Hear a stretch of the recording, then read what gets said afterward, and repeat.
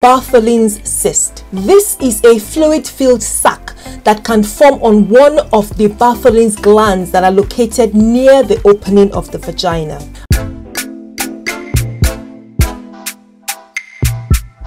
And usually it's felt as a small, often it's painless lump unless it starts to get bigger. It can lead to pain when walking or sitting or during sex. Sometimes the cyst can get infected and then it would swell very quickly.